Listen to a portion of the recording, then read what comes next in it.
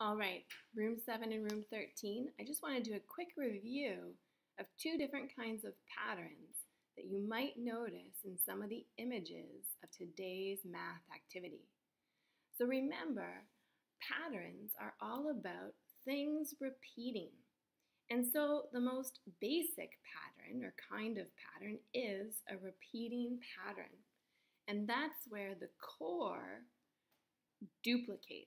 So I'm circling the core of this pattern with pattern blocks right now with my cursor. And you'll notice that this exact core is repeated just below it. And so we have two chunks that have repeated, and we can predict that this final chunk will repeat in the exact same way. So we call this a repeating pattern. If we scroll up, we're going to notice something called a growing pattern or an increasing pattern. Again, in a pattern, something always stays the same.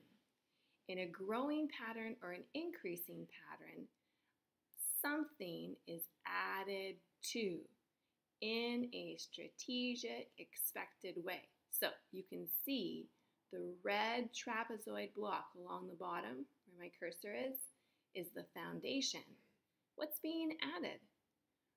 A square, another orange square, another orange square, another. So we call this an increasing or growing pattern.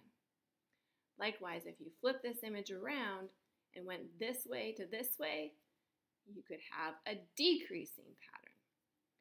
So this would be described as a growing or an increasing pattern, looking at it in this manner. Oh yes, and before I exit, now down to some pictures. Now this, what is it? It's a bumblebee with honeycombs. And what do we see here? Well, I've already told you, it's a repeating pattern. And I'm going to give you a little more clue. It's repeating these honeycombs, which are like hexagon shapes, because the shape or the core keeps repeating without changing. So the shape of the honeycomb stays the same. There's just more of them. So this would be a repeating pattern. Now if we come down here to this picture, this is a fern leaf. Now, what's foundational? We have a stem with leaves growing off of it, right? But what is changing? This one could actually be described as an increasing or decreasing pattern. If we look at it from this way, the leaves are getting bigger. So this would be increasing. If we start over here, actually where it grows, and we look at the leaves, the new growth is actually coming out smaller. And soon these leaves will grow longer, but for now they're smaller as they start out.